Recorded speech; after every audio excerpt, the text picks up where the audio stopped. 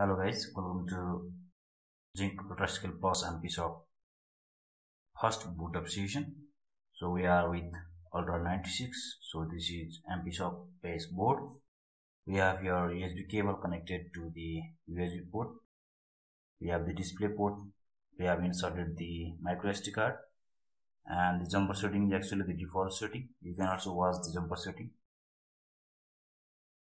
And we have here the power connector. Actually this adapter connector is not purchased from the Avnet website. We just bought it locally, and we also check that the current and voltage is as mentioned, that is 12 volt 2 ampere. So we can now boot up the board. For boot up we need to go through this switch and we need to press this. Now the boot up is starting. So after it boot up, what happens is the operating system, Linux based operating system inside the SD card will allow us the wireless interface. Actually this Ultra96 have Wi-Fi and Bluetooth dongle, the Bluetooth module, so we can access its GPIO. Here are 4 GPIO layers. One of it is blinking. We can control this layer from the web interface, and other settings are running. And the MPSoC is actually behind this front PCB. So there is also a small fan which is actually running very fast, because MPSoC is precious thing. So already have it in fan for cooling purpose. So let's see our web interface.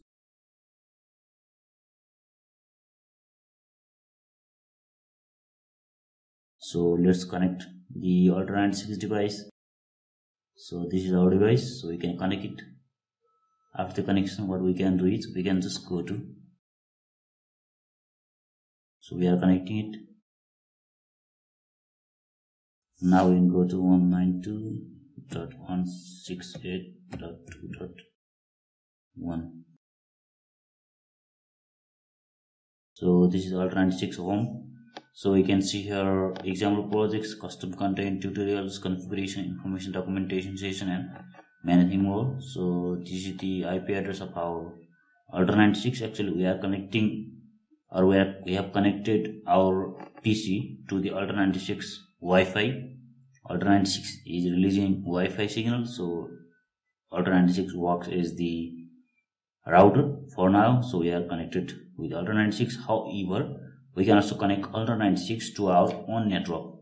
So currently we are connecting to Ultra96. We can also connect Ultra96 to our network, so we can control from our router network. So here we have some example projects. So let's go to some GPIO, and we can just place what type of instruction we need to.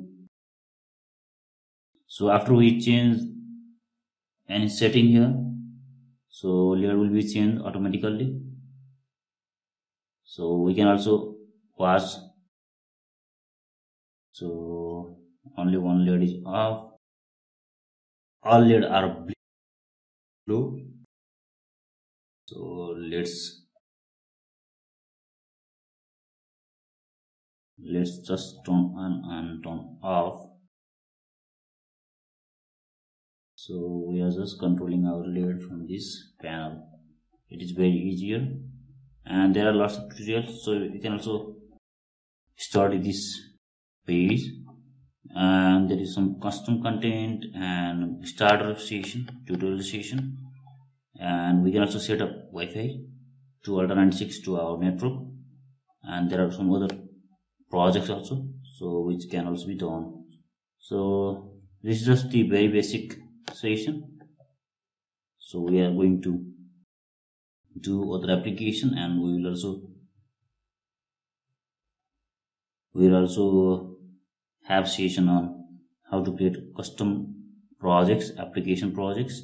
And by then let's drive lead on button. Actually this project needs some set of extra kits, group starter kits we don't have currently.